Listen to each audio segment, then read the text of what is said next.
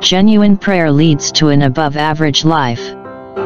Our morning message that God wants you to have a genuine prayer life, based on Ephesians 3:20.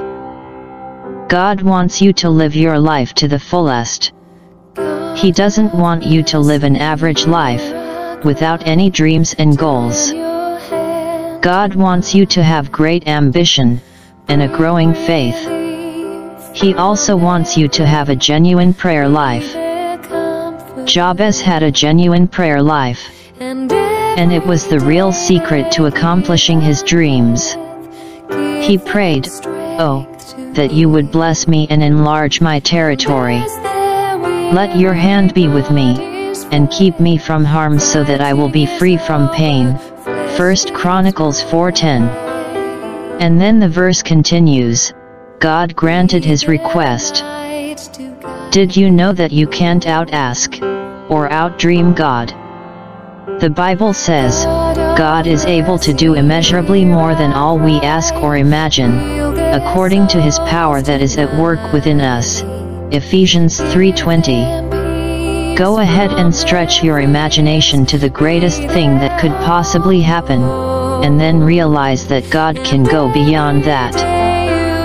Jabez knew this about God, so he prayed 3 things.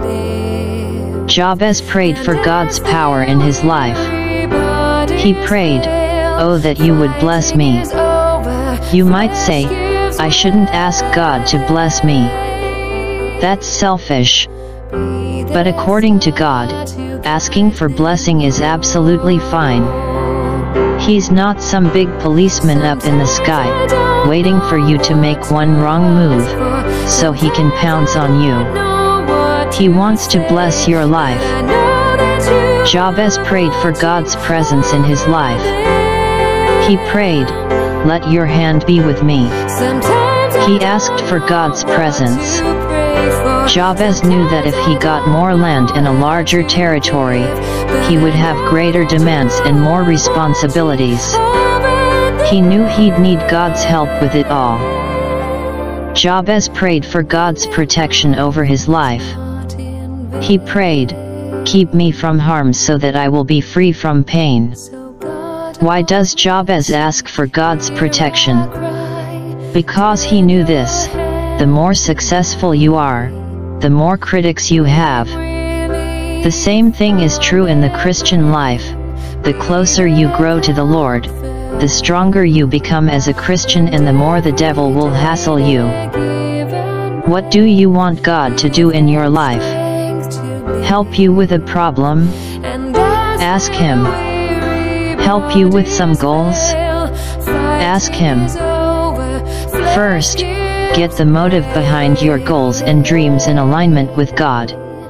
Next, pray the 3 things Jabez prayed: for God's power, for God's presence, and for God's protection. And then watch how God answers your prayers. I am truly glad you spent time to view this message.